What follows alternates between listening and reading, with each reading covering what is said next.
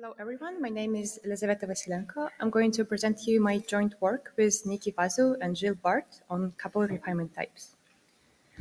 Let's imagine we have two basketball players who are throwing a ball to a basket with different chances of success, P less or equal to Q. We ask them to perform n throws each, and then I'm interested about two comparison questions about the results. So, if we knew the inequality between the chances of success, does it necessarily imply the inequality between the results?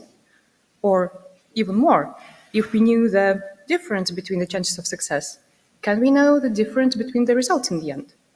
So this sort of question can be called a relational question, and the basketball players here are the illustration of a probabilistic process.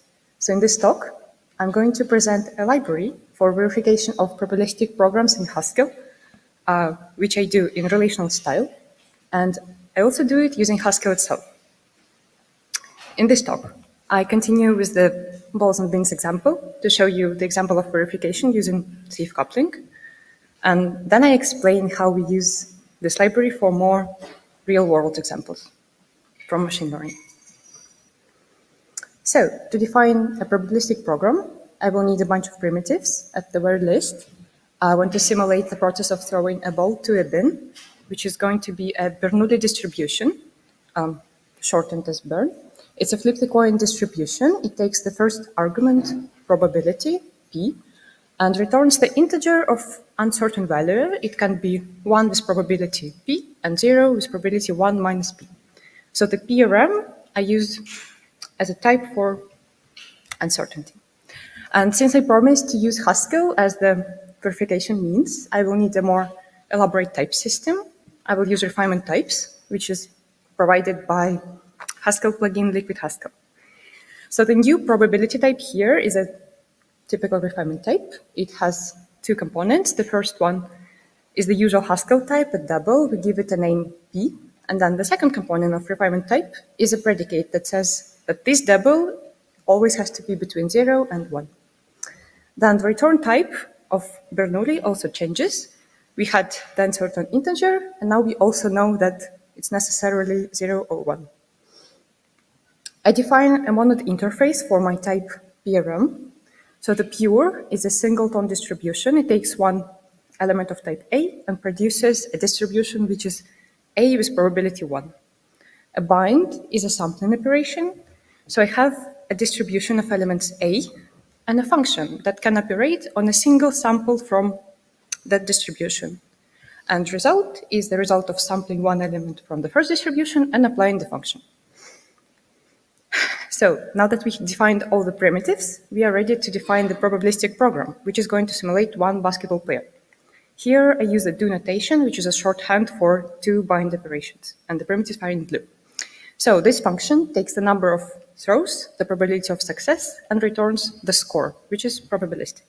In the base case, we didn't do any throws, so the result is constant 0 score. In the inductive case, we sample from recursive call, we sample from Bernoulli distribution, flip the coin, we add the results, and that's our result of n throws. So, remember we had two basketball players and a relational property about them. It becomes the relational property between two programs. So now we're interested to find out how the result of program bins with parameter P relates to program bins with parameter Q.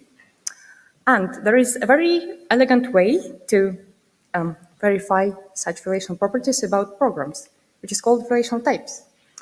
So what the typing judgment of relational type means is that in some sort of typing environment, we can compare left-hand side program with its type to right-hand side program with its type with some relational assertion, which is very commonly a Boolean assertion, which says that one is in some sense better than the other, I mean the expression.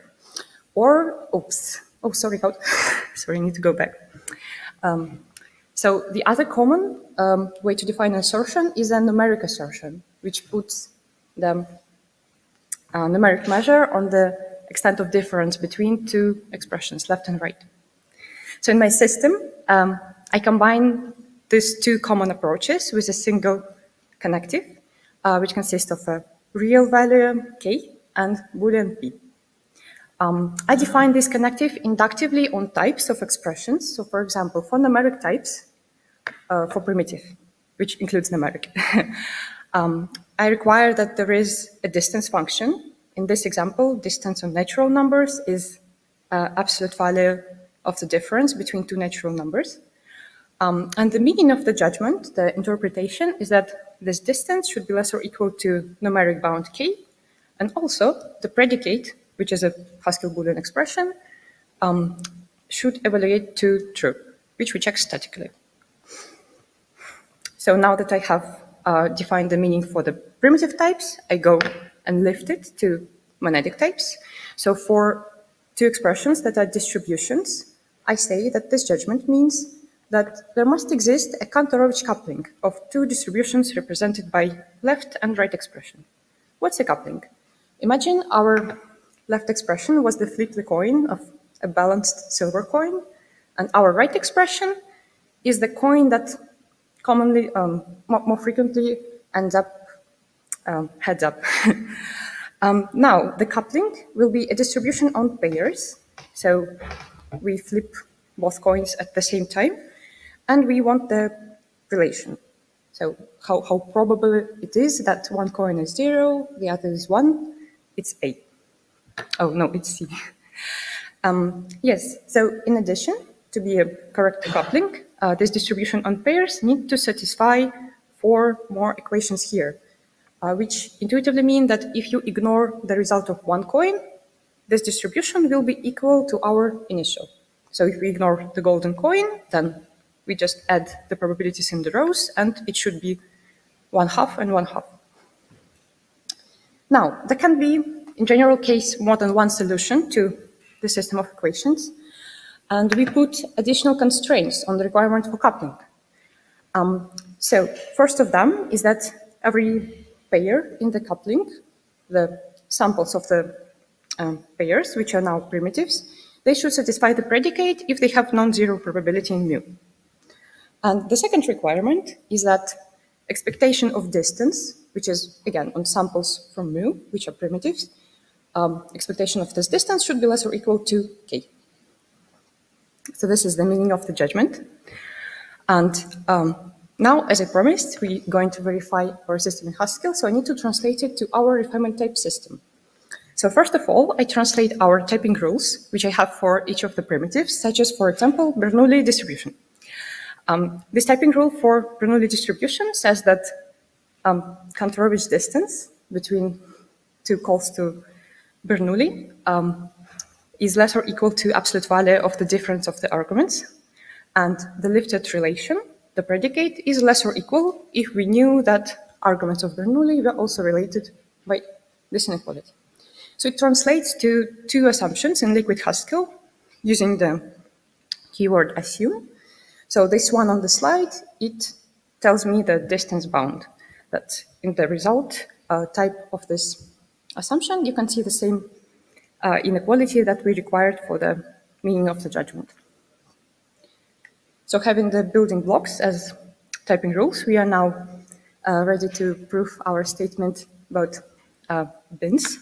So this is how you write the theorem statement, pretty much the same, but it doesn't use the assume keyword, which means that we actually need to prove this statement. So what the statement tells is, again, that the distance between two runs of the programs, bins P and bins Q, can be upper bounded by n multiplied by Q minus P. This is what we're going to prove, and in the assumptions, as we had before, P less or equal to Q.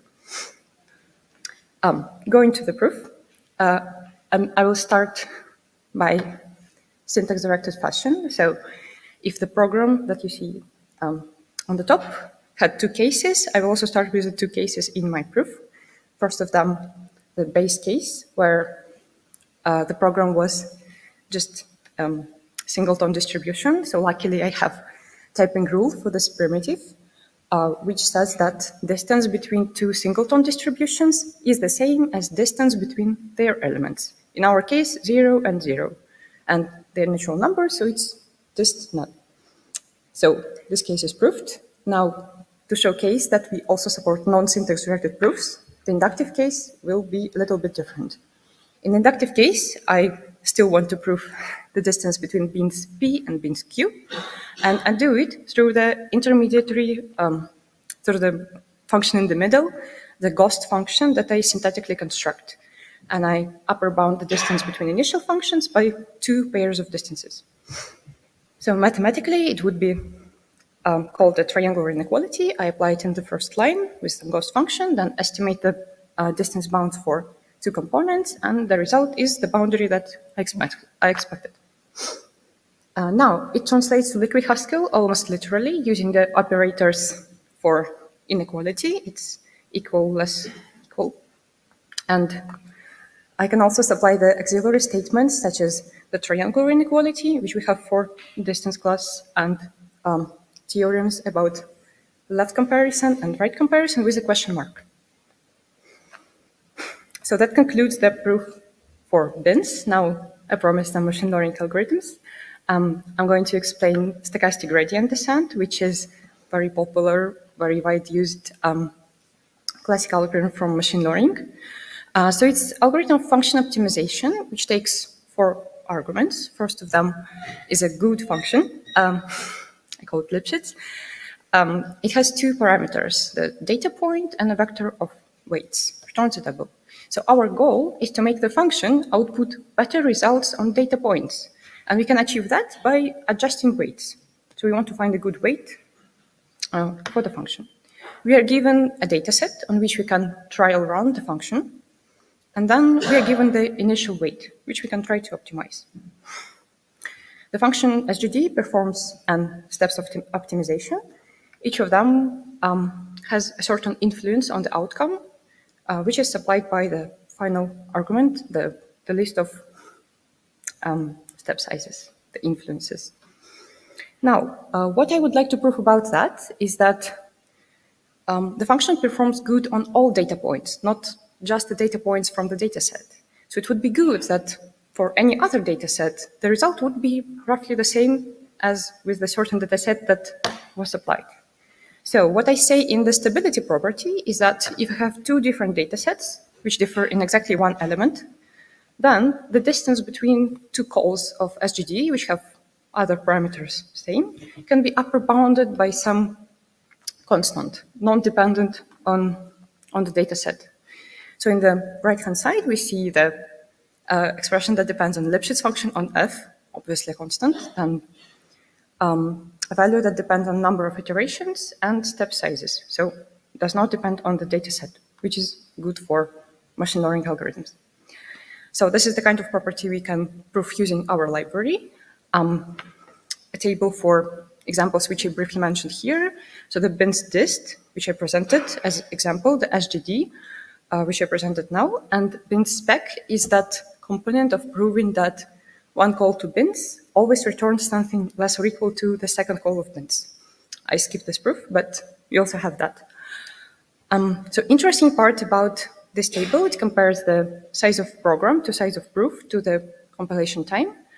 And for bins dist, I presented the non-syntax directed proof, which was interesting and good to have. But the point is that relational types are particularly good for syntax directed proofs. So for bins spec, the proof is terribly boring. It's almost the same structure and the same size as the program. And this is where relational types shine. So they significantly improve the size of the proof. So in SGD, we have a mix of both. So the proof is supposedly shorter, compiles faster than you would have without our relational system.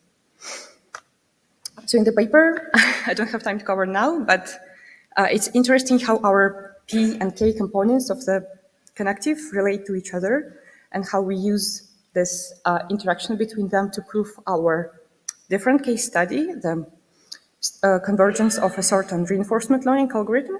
Then our highlight is bind rule, since we are a higher order system, which allows us to infer rules for functor and applicative interfaces as well.